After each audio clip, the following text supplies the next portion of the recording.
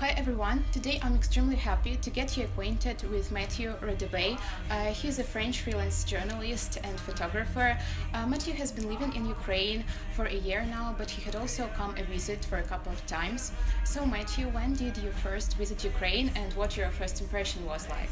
I was 10 years old in 1996 and it was in kind of exchange with school. And I couldn't make first impression because it's developed it a lot in 20 years. So I came back for the second time like 5 years ago, and first impression was about the cliché we had in France on Eastern Europe. I was making studies on Eastern Europe, and when I saw the difference between what we see, we still have this image in France about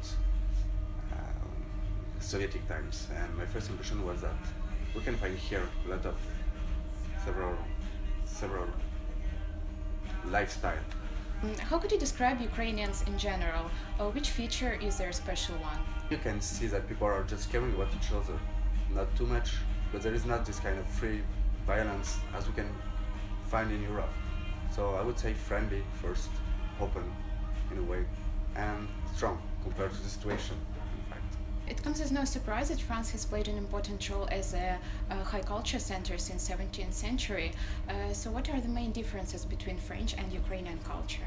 In France, our culture is more kind of intelligent culture for high educated people, kind of elite culture. Here it seems that you still have roots with the past and you still keep them and you still want to have this common culture for whole nation or whole group, which is interesting for me. As far as I'm concerned, you've been covering the war in Donbass since the late 2013. And in your point of view, why did Russia invade Ukraine and occupy Crimea? It's not linked to Ukraine at all. It's linked to geopolitical fights with US and European Union and to internal politics. Putin is trying and he succeeds to recover this kind of proudness, pride to be Russian.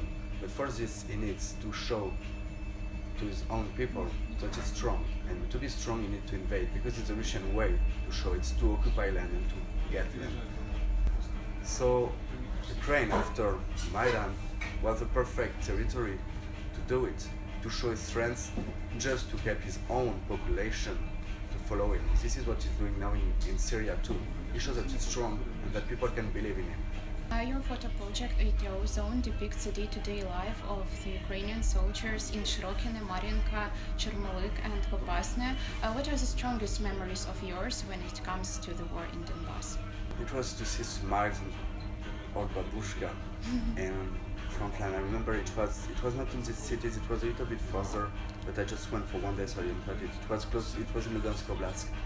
We were stopped, I was covering NGO mission, and we were stopped by a bunch of old ladies that was living really on the kilometer zero, and they invited us to take tea, coffee, because they wanted to talk about some projects, because they couldn't sell the products because of the military restrictions. And we spent 2 hours, and in these 2 hours with them I took some pictures, smiling pictures. There is babushka, like covering conflict, it's always about war and explosion and shelling.